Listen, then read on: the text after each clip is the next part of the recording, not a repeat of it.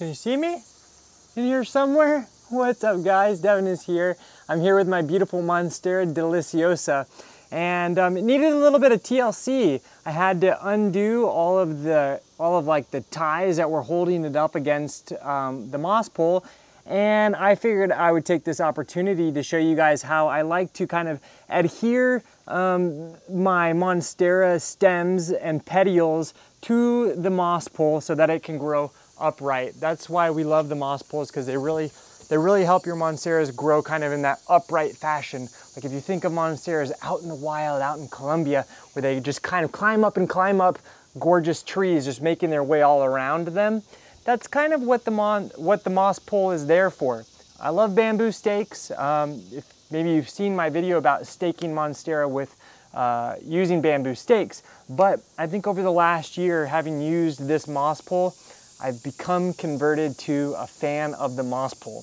Okay, so let's get right into it. I'll show you guys how I like to use string to help my Monstera climb up. So as you can see, I have 1, 2, 3 main stems here on my plant, and each of those stems is providing, I don't know, 4 to 5 leaves. And really 3 stems is a great number to get a really nice full filled out look, I think. Maybe you saw my tips for Monstera growth, where I am consistently cutting out stems and leaves that I don't necessarily need.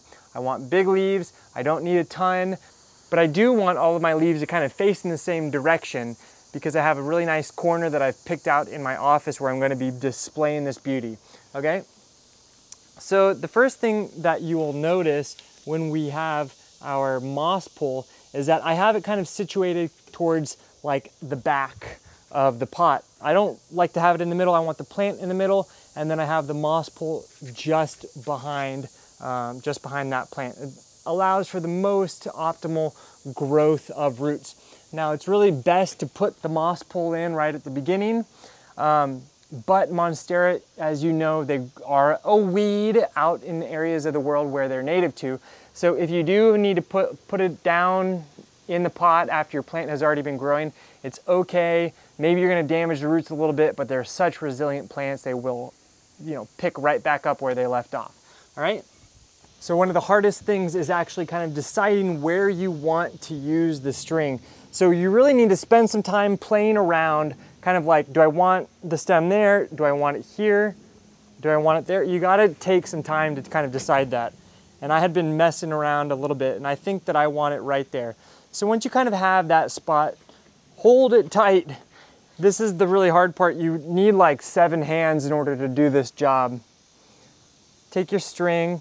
I like using this green string because it's like basically camouflage.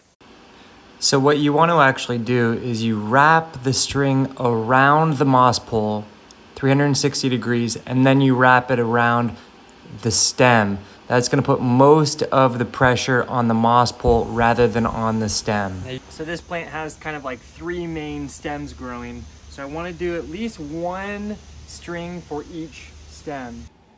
Here you can see what it looked like without any string, totally splayed out. As you can see, the first thing, do an entire loop around the moss pole, and then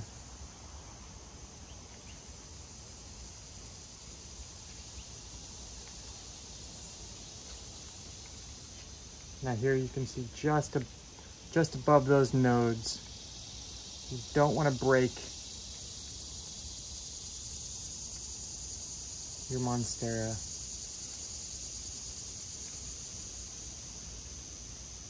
So one thing that you'll notice is that I have this string. Basically, I wrap the string around where I want it to hold up, and then I take the string and I do an entire loop around the moss pole, just like that, and then tie it there. That's gonna allow most of the pressure to be kind of given from the moss pole rather than putting a lot more pressure on our petioles or onto our stems, okay? So start by kind of playing around, figuring out where you want the leaves to actually be, all right? So that's really important. Do you want it here? Do you want it there? Create the look that you're trying to achieve. I think right there is a good spot for me. And I take my string, start by wrapping it around the petioles just like this. And then, like I was saying, I will do an entire wrap all the way around the stem. If you have someone to help you, it would be ideal. Have a Monstera staking party. I wish I had thought of that an hour ago. Then just make a little knot.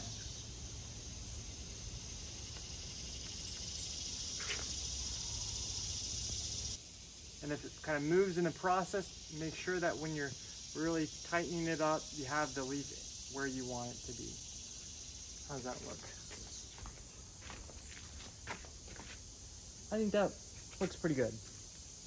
And then this last section right here, I think a little bit, not too much up. Maybe right here actually. Right there.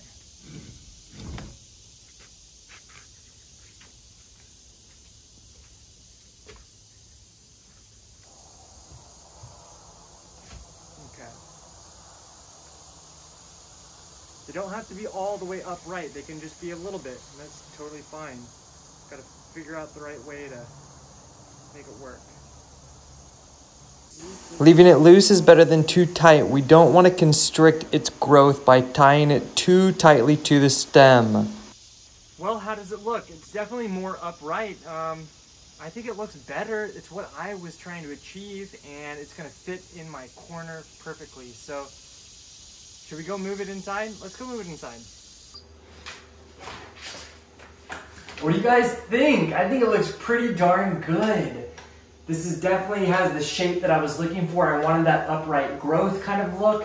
It fills out this corner really well. It's going to be an awesome anchoring plant for the rest of my houseplant garden as I refill it with more plant beauties. So I think plant number 1 is a success.